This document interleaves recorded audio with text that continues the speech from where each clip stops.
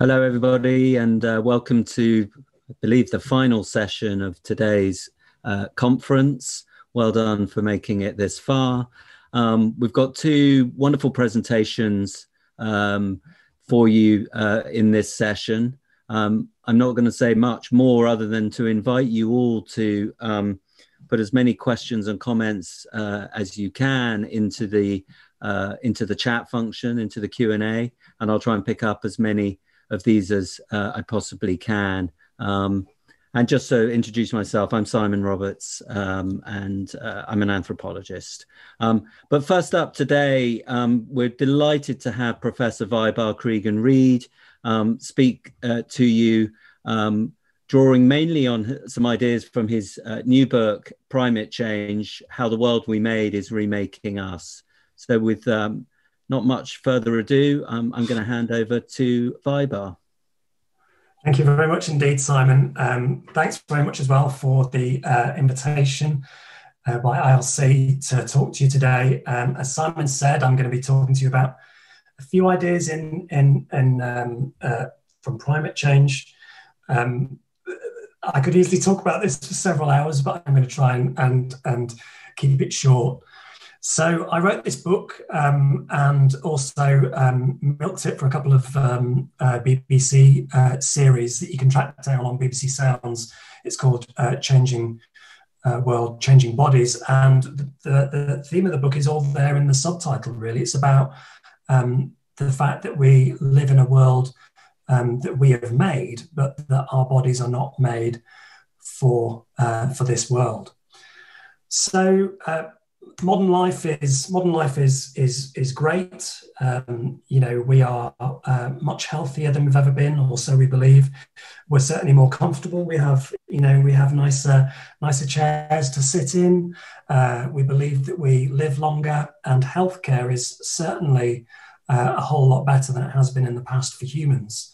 And I'd say that the most extreme statistic is the fact that infant mortality in modern economies now is down well below 1%, where in some hunter-gathering communities it was as high as 40%. So modern life has delivered a great deal of good for us, but me being an academic, I don't really want to focus on the good things. I want to focus on the things that are going wrong for us. So we believe that we're doing very, very well, but actually, once you start to kind of look a bit closer, the human body and the aging human body in particular isn't actually doing all that well. If modern life was so great, then why is it that 70% of people in the US are on prescription medication? Now, that's so many pills that if you put them together, they'll go all the way around the Earth twice, and actually they'll do an additional Atlantic crossing. In the UK, we fare a little better, but not all that much better, where we have 50% of us are on regular prescription medication. So when I started working on this project a few years ago, about 3 years ago, I thought I'd find one or two illnesses here and there that were caused by lifestyle. But what I discovered was something much greater, that the environment is actually an incredibly powerful predictor and shaper of the human body. So we all know that we're living longer now, but actually things like longevity. For a long time, it's been assumed that having the right genes will mean that you get to live a long time, like the Sardinians. So we actually went to Sardinia and made a program about longevity for the World Service. But where we spoke to experts there, and they told us that actually up to 90% of longevity is predicted not by genetics, but by lifestyle. Another very common one that I suffer from quite badly, is allergies. Allergies are so new for the modern body. They are so new for the modern body that the word itself wasn't invented until the 20th century. So there's no precise figure for this, but it looks like allergies might have a kind of 99% environmental predictor with about a 1% genetic factor. So the genetics are tiny, and the rest is driven by lifestyle. So these are some of the illnesses that have a strong environmental predictor. I was going to read them out, but well, there's just too many. So our life expectancy is good. These are some of the illnesses, as I said, that have strong environmental factors. So our life expectancy is good, but it's not as good as we think it is, because the mathematical models that we actually use to measure longevity are kind of warp the figures. So hunter-gathering communities, research that's been done on some hunter-gathering groups in lowland Ecuador show that the Tsimane tribe, their life expectancy, they only lose out on about 2 to 4 years of life expectancy when compared to people in the US, for example. And these are people that have no access to healthcare. So why would this be?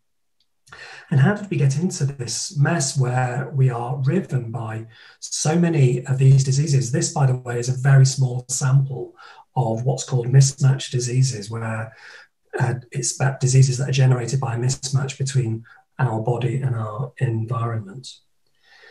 Now, to give you some sense of what's happening with the modern body, this is a graph which I'll explain. It shows the kind of the age of our DNA. Now, the big blue bar at the bottom is the age of Homo habilis, kind of basically human DNA, and that's been around for about 2 million years. Homo sapiens, we're still not sure exactly how long Homo sapiens have been around for, but at the moment we know that they've been around for about 300,000 years. And if we start to look at the fractions of time that we're interested in, if you go up to the top, I can assure you there is actually data in this graph, but the data is so tiny that it doesn't even appear as a single pixel. So the Industrial Revolution, in comparison with the age of our DNA, is such a small and tiny span of time that it doesn't even occupy a single pixel on the screen. And although as humans have cycled through various revolutions, we have started to gather mismatch diseases, or even just conditions like short-sightedness and things. It's really in the Industrial Revolution that we see it accelerate. And this is because I think as humans, we tend to think of history in relationship to our own lifespan, which is the longest thing that we can realistically imagine. And the Industrial Revolution seems like a long time at several lifespans. But once you start to look at the age of our DNA, it becomes minuscule, it becomes absolutely tiny. And if we looked at the age of mammalian DNA, then the graph would become just hilarious, because mammalian DNA, our DNA is mammalian DNA, and our DNA has been around for about 70 million years. So the Industrial Revolution, in terms of our genetic inheritance, has happened very, very suddenly. And in evolutionary terms, our bodies can't adapt that quickly. Our bodies take, hundreds of thousands of years to adapt to changes. So the Anthropocene human, the modern human, is really a new kind of human that's been about 10,000 years in the making. The 10,000 years is the agricultural revolution, which is the third up from the bottom there. That represents 10,000 years. And that's really the time when we see lots of changes taking place. So what did our bodies used to be like? Well, we were slimmer. Well, I was slimmer, but as a species, we were a lot slimmer. Initially we were taller, but then as soon as we started farming, we got a lot shorter. So our height has kind of responded to environmental changes. Our faces were different. Our skulls were different. Our skulls were bigger, which means that the modern brain is actually smaller than it used to be, because our diet has meant that our skulls don't develop in the way that they used to. So there's actually less space for our brains in there. But one really, really clear, concise way of explaining just the scale of the changes that have taken place with the human body is if we look at bone density. And to go through these very, very quickly. We have three examples here. We have a hunter-gatherer, a Mesolithic hunter, an early agriculturalist, a Neolithic farmer, and we have a modern worker. And bone density scans that have been done on different parts of the bodies, like the humerus and the hands, show that when we transitioned from hunter-gathering to agriculture, our bone density dropped by, give or take, about 30%. And then when we transitioned from agriculture to modern life, our bone density dropped by about 30%. So this means that when you compare modern humans to hunter-gathering groups, it means we have less than 50% of the bone density that they have. It means that we have less than 50% of the strength that they have. So our bodies are unimaginably weaker. Now, to give you a sense of what those 30% mean, a study done in 2017 that looked at the upper arm bones, the humerus of agriculturalist women from, we now call it Germany, but northern Eurasia. They found that the bone density of these agriculturalist women was greater than that of Olympic rowers. So that's what that 30% means. It doesn't sound like a lot, but it meant that these agriculturalist women from northern Eurasia had bone density that was greater than Olympic rowers. So I think one of the things that modern life has done is it's really warped our idea of what is normal for the human body. I'll move very quickly through the rest of the slides now. We used to move a great deal. We used to move about 5 to 9 miles every day, and now 41% of adults aged between 40 and 60 walk briskly for less than 10 minutes a month. In modern life, we have lost staggering amounts of movement.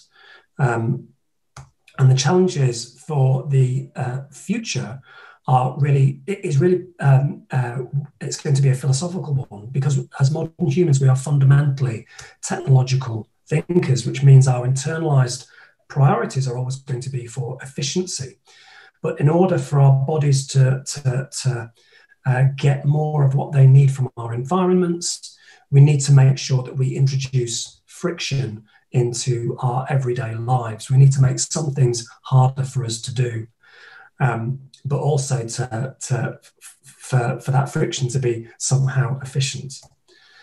So the cities of the future will need to introduce friction into our lives, and if it's to succeed, it's also going to need to be both efficient and productive. And again, I could talk about this for probably another hour. But the cities of the future will need to both require and encourage movement, not exercise, but movement, physical activity. Exercise is a whole big thing that I haven't got time to go into.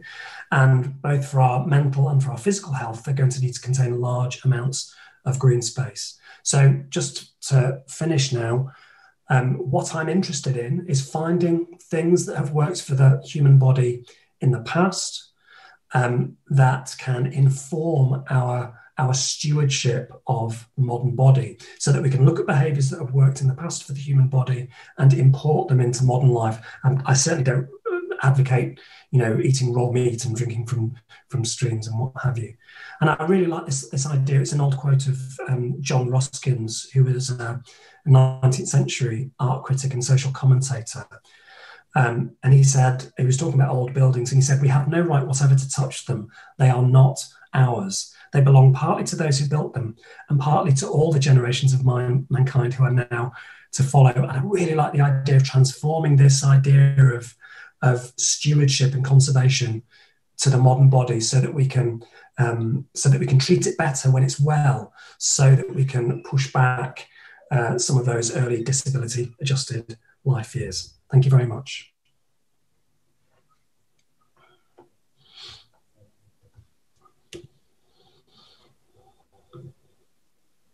Thank you, Vybarr. That was fascinating.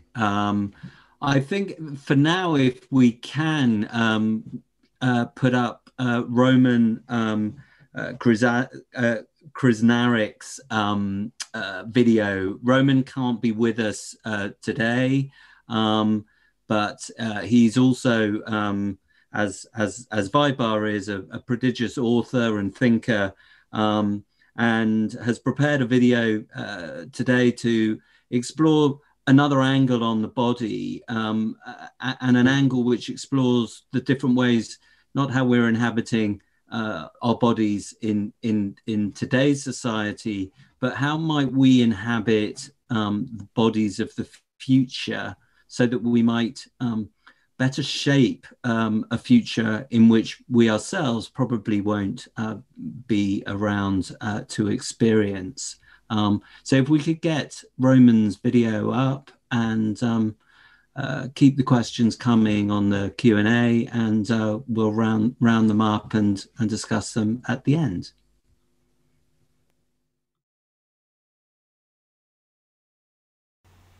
The future of aging is often depicted as an intergenerational conflict. Why should young people today pay for the health care of an aging population and be saddled by debt as a result?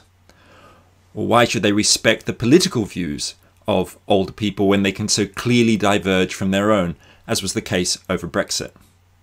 But I think if we stand back and take the long view, looking beyond our own lifetimes, we can start to think about how we can create a better future for all future generations, be they young or old.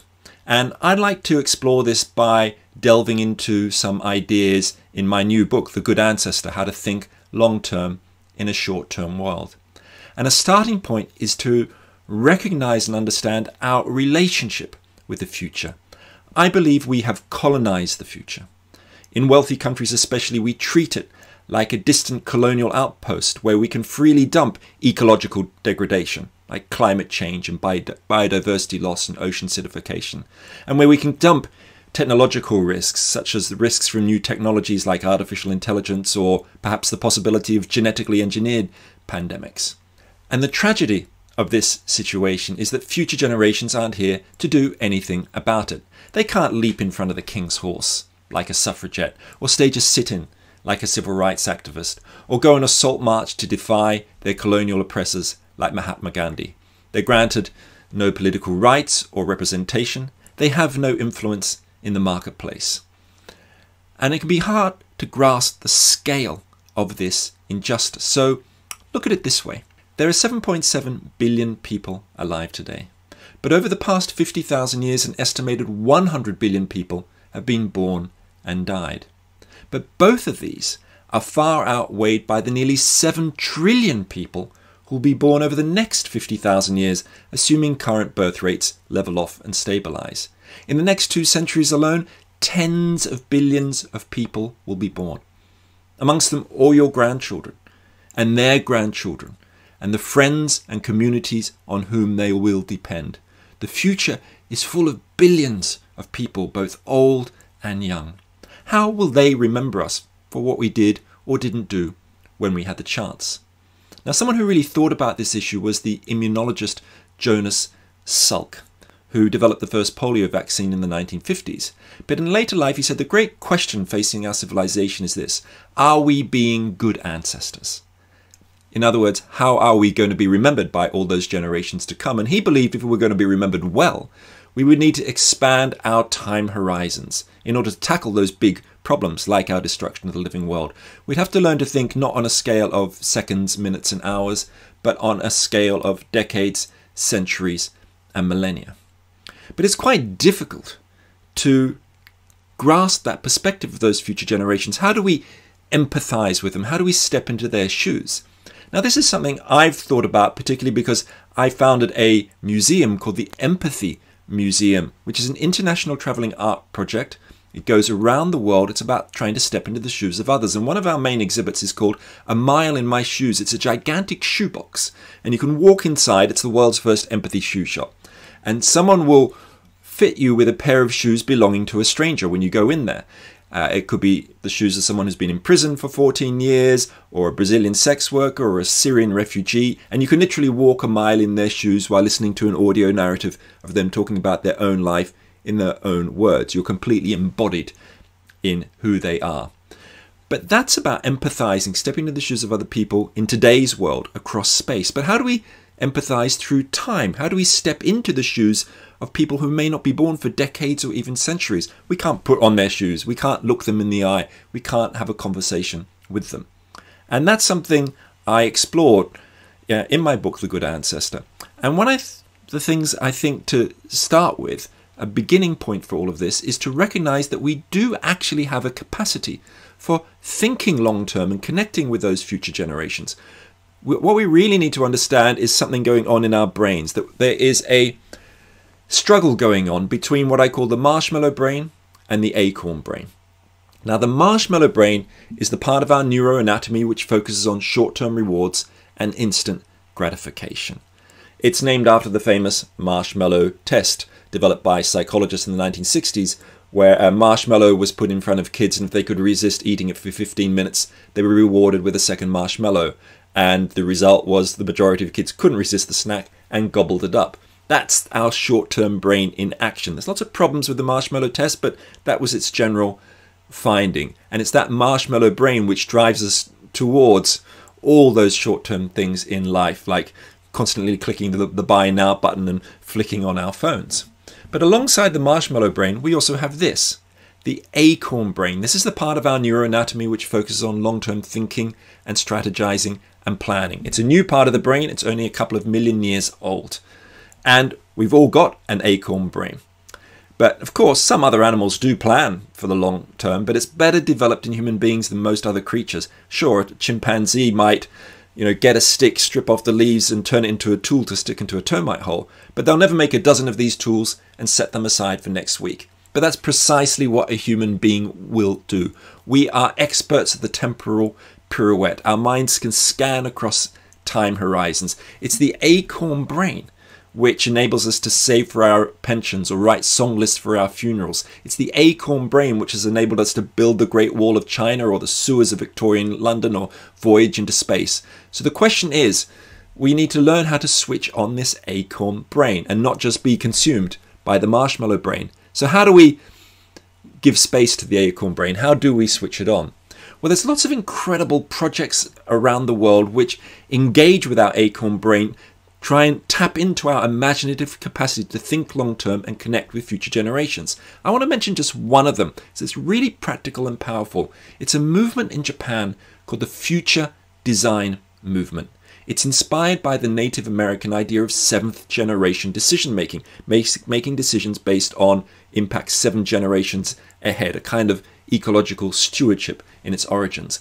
But the way future design works is it's a form of making local government decisions originally. So future design invites local people to discuss and draw up plans for the towns and cities where they live.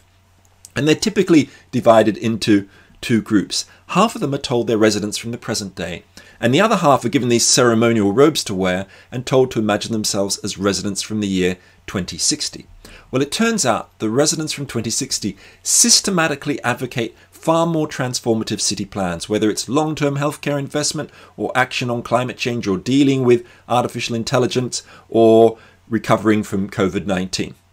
And the interesting thing about future design is that it's spreading from small towns like Yahaba to major cities like Kyoto. It's being used in Japan's Ministry of Finance and increasingly in companies too. And I think future design is something that could be used by local government and businesses around the UK and beyond. It could be used in community decision making. It could be used by schools all over the place. And one of the fascinating things about future design, it was originally actually designed to help Japanese towns and cities think about dealing with the dilemma of aging populations, a major issue in Japan, but it's been extended to cover a whole range of risks which are coming towards us in the 21st century. And the thing about future design is that whether the movement is working with younger people or older people, everybody, no matter their age, has this capacity to imagine the year 2050 or 2060, to think long term. It's not the monopoly of someone from any particular generation. We all have this imaginative capacity at different stages of our life cycle. So I think this is one of the ways that future design breaks down the barriers between young and old, and it's had really concrete results. So in the town of Yahaba in Japan, using the future design method when originally the populace was opposed to increases in water taxes to do long-term investment in their water systems. Using future design, the whole town agreed and they passed this legislation to have a 6% increase in water taxes. So again, we see future design breaking down the barriers between generations, because all future generations in that town, whether younger people or older people, are going to benefit from that better water system. So standing back, I think ultimately we need to think very long term about the prospects of humanity and recognize that we all face the same dilemmas, both young and old. We face technological risks from things like bioweapons or AI. And above all, we all face the same ecological risks. By the year 2100, if we continue with business as usual, our world will be 3 to 4 degrees hotter, and our oceans and sea levels will be 1 to 2 meters higher. This is going to have devastating effects on future generations. I mean, my daughter is 12 years old, and in the year 2100, she could well be alive. She'll be in her early 90s. So, you know, even her grandchildren may be alive then and live well into the 22nd century. So if I care about my daughter's life and her grandchildren's and children's lives, I need to care about all life. I need to care about how we as a society can learn to live within the biocapacity, within the limits of the one planet we know that sustains life. If we can do that, we will become the good ancestors that future generations deserve, and all future people, no matter their age, will benefit from it.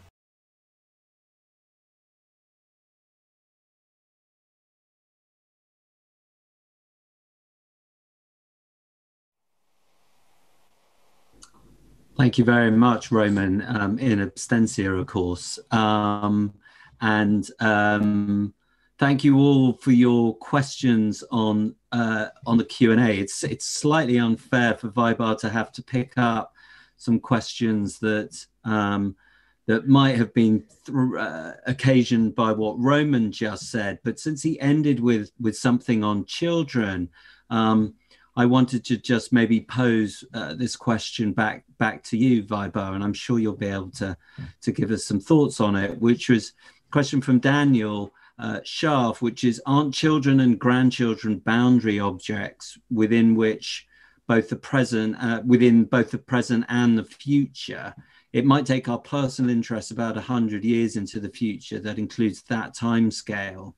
So in other words, if we think through children and possibly grandchildren, we can bridge our present and project at least 100 years forward. What's your thoughts on that recipe for longer term thinking?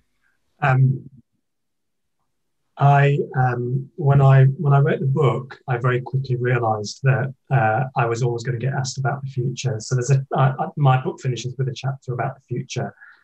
And from the very first talks I attended, people just said, "What's the future for human beings?"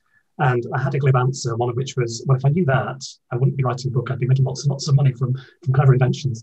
So I'm a historian. I'm not so great about the future. For me, I think one of the ways in which we can address some of the things that are happening now to humans. And I'm thinking about levels of like the amount of pain that there is in the world. Like lower back pain is the number one cause of disability throughout the world.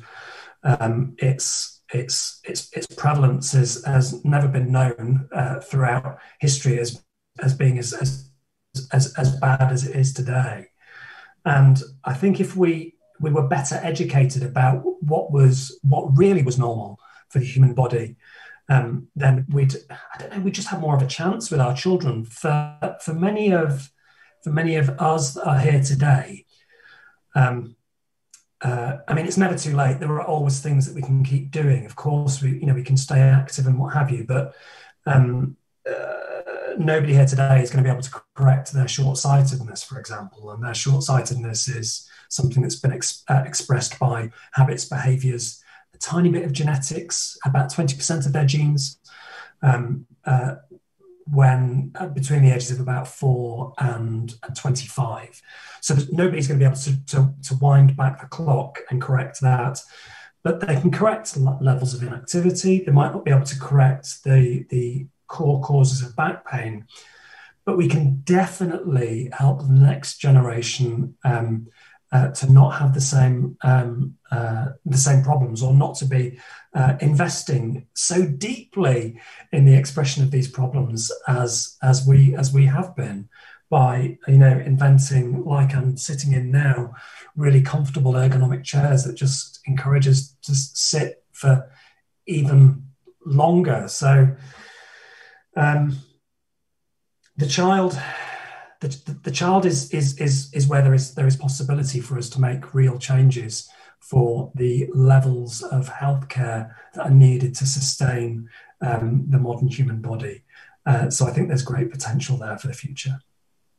Great. Actually, you touch on something that's coming up quite a bit in the chat, actually, which is just this idea. I think you talked about kind of killing with kindness, and maybe the incredibly comfortable chair is one instance of killing with kindness. So I wonder if you could sort of touch, in the context of aging societies, touch on the different ways in which we can kind of engineer an environment, because arguably your thesis is essentially one of how the environment around us is responsible for transformations in our bodies. So in a world in which we're aging, but in an age where perhaps we're not encouraged to develop muscle strength or other things that will help us avoid frailty in later life. Could you speak a bit to kind of how we can design more friction or less kindness, arguably, into So I think one of the real the unseen evils of technology and modernity, and don't get me wrong, I am fully technologied up, so I really am a complete hypocrite. But one of the things that technology does is it has been taxing us for generations. Technology has been taxing our movement for generations, and because we tend to only have a single generational memory, when we look back at our own lives, we think, well, I moved around quite a bit when I was a kid, but I move a bit less now. And the movement drop, it doesn't seem so great. I mean, obviously, we have different energy levels when we're my age. I'm in my very early 50s. I'm 51.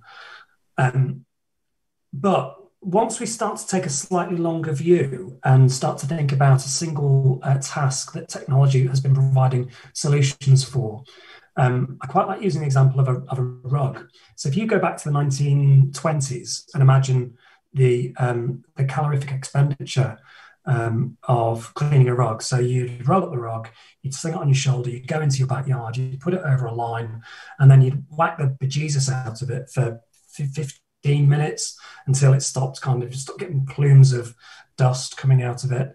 Then you'd take it back off the line, roll it back up, fling it back over your shoulder, put it back, and then put all the furniture back in space. Put all the furniture back in place, rather, not in space.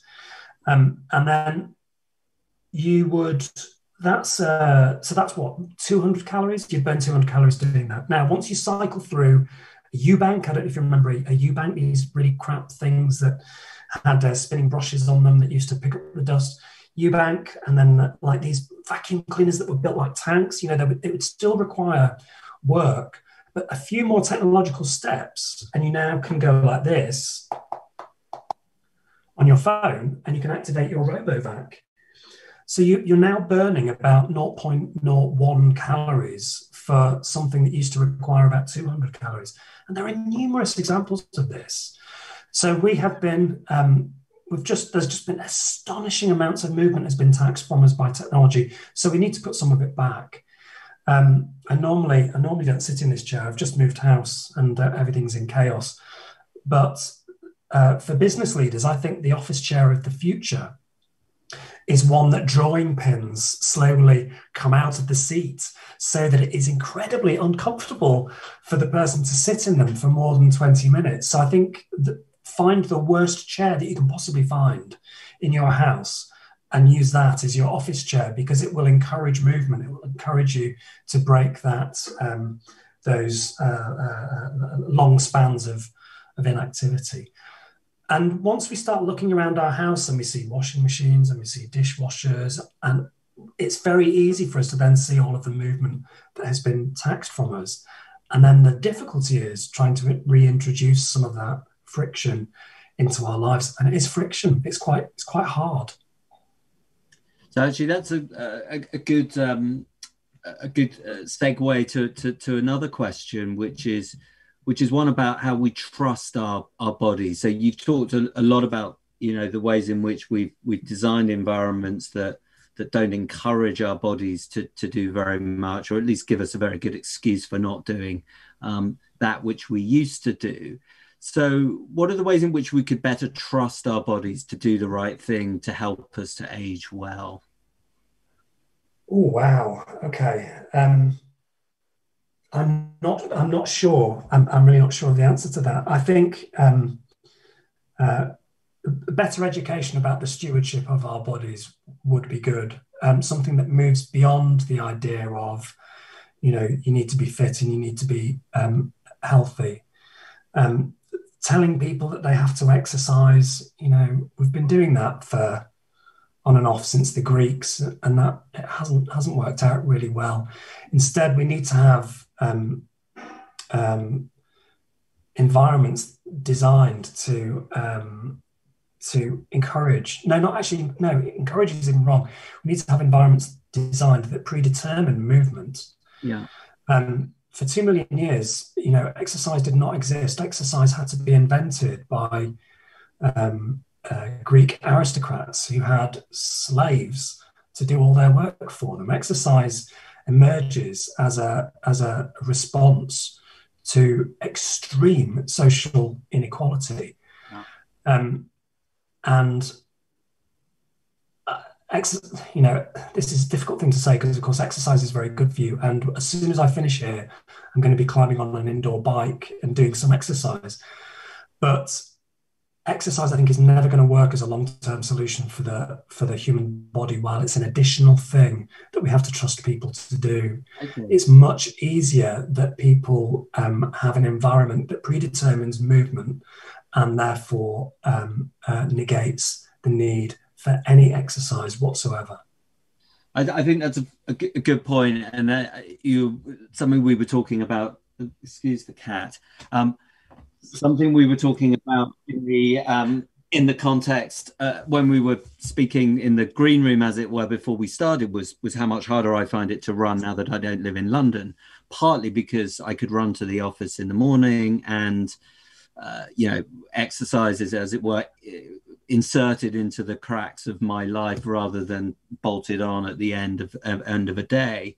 And I think, despite what you said as an academic, you always look on the negative side of things. I mean, there does seem to me to be a lot of initiatives, whether it's London or elsewhere, where walking is being designed back into the system. And there's huge efforts underway by Transport for London and the Mayor's Office to encourage that sort of work, in working out within the context of our daily routines.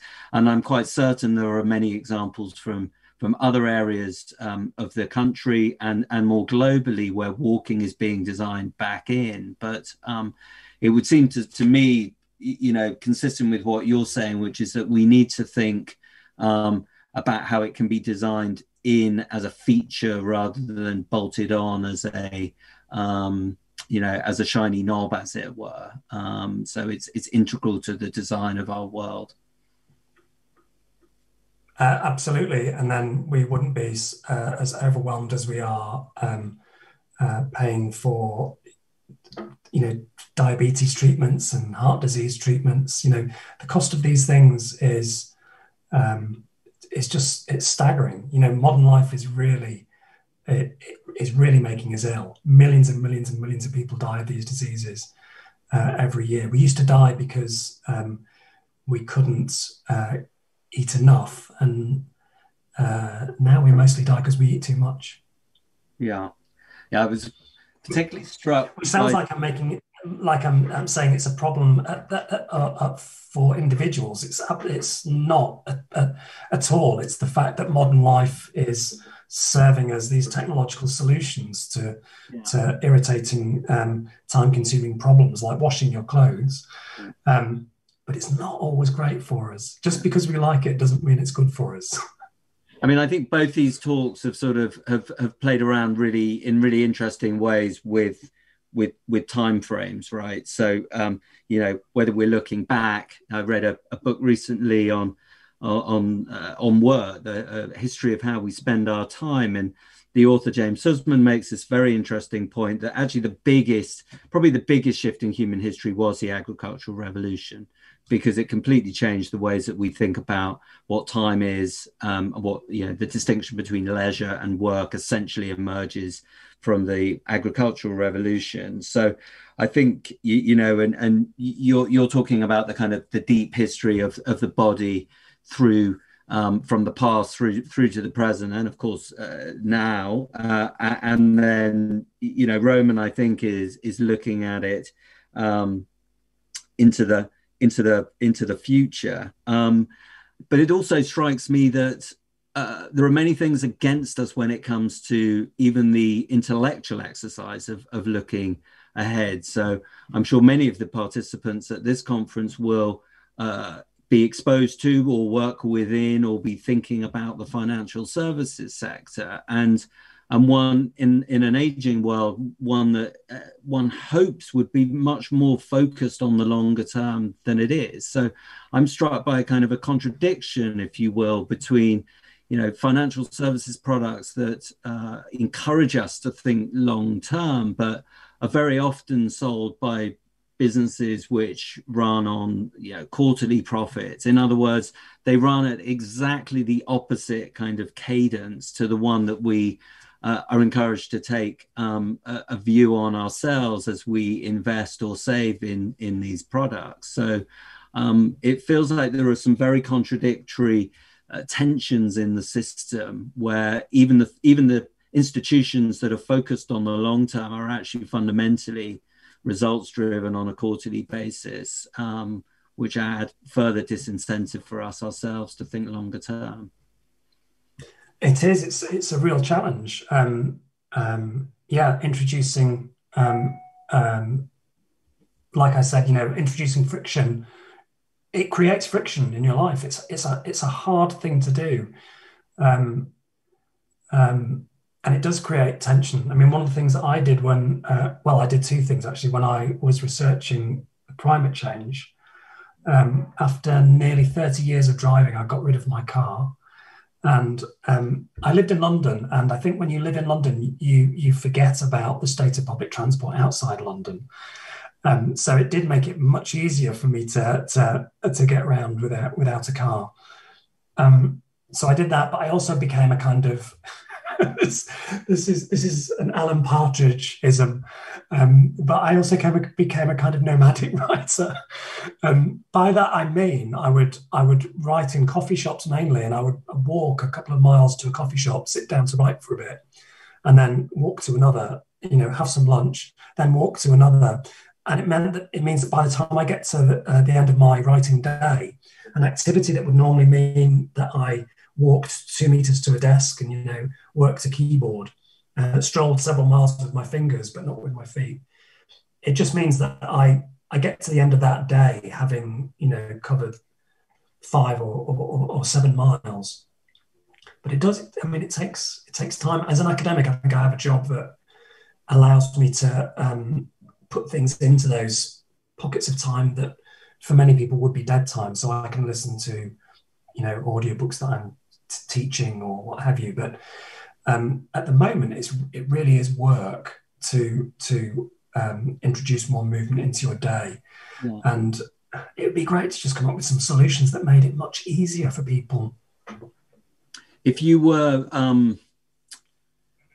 king for the day, you were world president for the day, and you could wave a magic wand at all of those involved in the built environment, because I think so much of what you've kind of covered is about the built environment to some extent, or the environment writ large.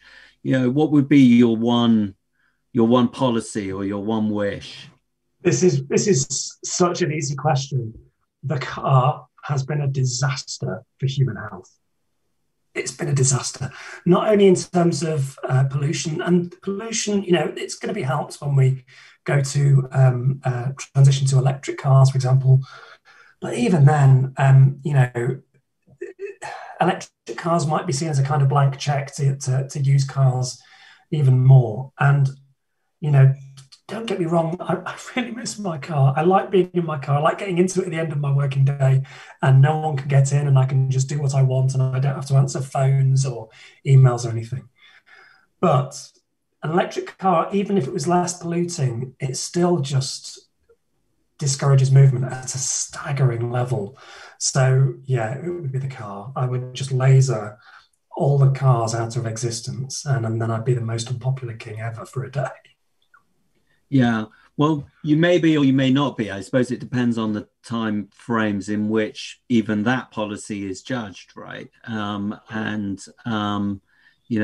of us want our shiny things taken away that much in our own lifetimes. But maybe the answer to the conundrum about how we design for the future is take these things away so that future generations won't have them at all. So maybe if you were to remove the car, there'll be no trace of it. I read Robert Harris's Second Sleep this year. It paints a picture of a world. It's befitting this theme, I think, but paints a picture of a world several hundred years ahead in which all traces of technological innovation have been buried by a theocratic state, and in a sense, no one knows what they're missing. Even it turns out it's even possible to live without an iPhone if you've never owned one. So maybe that is the maybe the design principle for the world of the future that we want to bequeath our future ancestors is one in which they won't miss the things that they never had. I don't know. I don't know how much time we've got left. Maybe somebody on the system could let me know, but no more time. Okay. Well, I'm sure you've all got either probably not Christmas parties, but maybe other Zoom parties to attend. On behalf of everyone at ILC, I mean, I think somebody's going to be doing some wrapping up, but I certainly want to extend my thanks to Vybarr for his thoughts. Do buy his book, apparently best bought in pairs at Christmas. So that's Primate Change. And Roman, who obviously couldn't be with us and has a book that he would also like you to buy at Christmas. And it would be bereft of me not to say that I have a book that I'd also like you to buy. But since Vybarr and Roman have been the stars of this show, buy their book now. So thanks very much for attending. Thank you, everyone.